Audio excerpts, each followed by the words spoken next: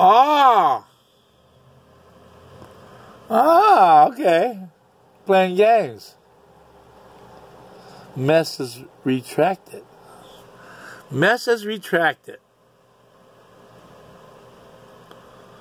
Ah, well, you still got my address on there. What, you stalking me? Are you stalking me?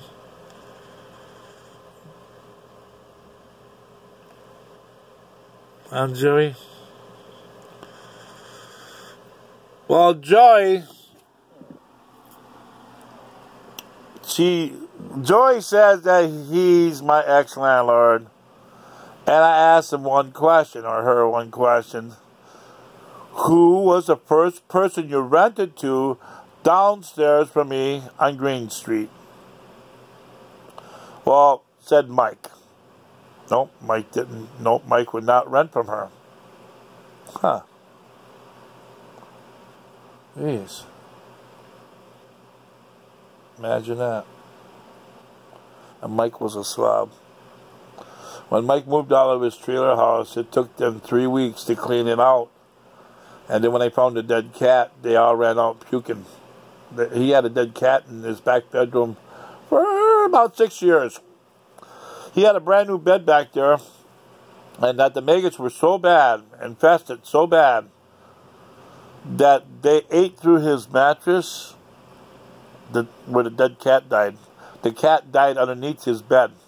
So, it piled up so high or whatever that the maggots were infested into his mattress. They took the whole thing and threw it out in a dumpster.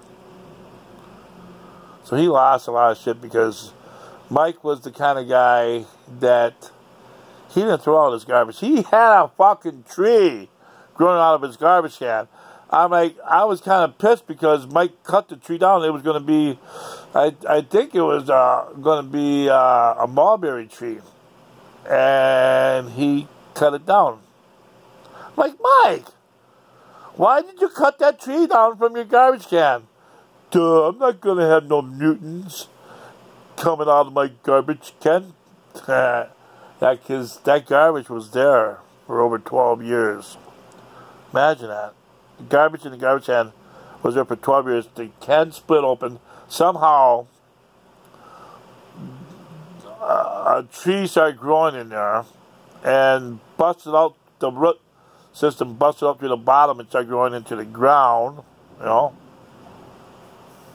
I go, Mike, what are you doing with your garbage? And then I went inside there. I'm like, oh my God. He had garbage up to 4 feet high, 5 feet high. And he just kept stomping it down, kicking it, stomping it. And his toilet fell through the floor. And I said, Mike, one of these times I had a key to his door. And one of these times I'm going to go in there and I'm going to videotape this shit. And I'm going to show everybody how you live. Yeah.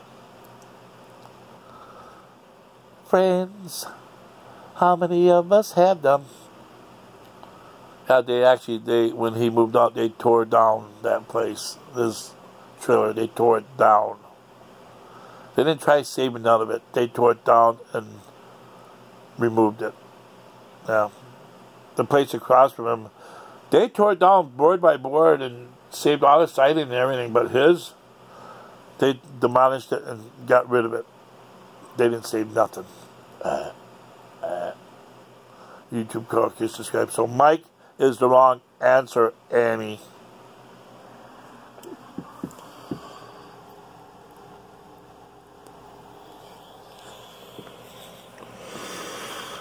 I am calling Jeremy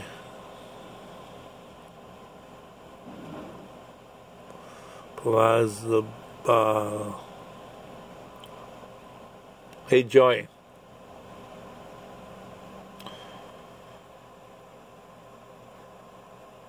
What is your issue?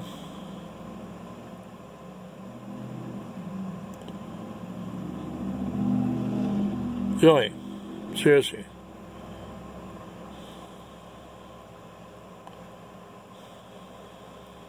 What is the issue? Oh, I got another person on here. So is it Joey and Valerie? Valerie, you back?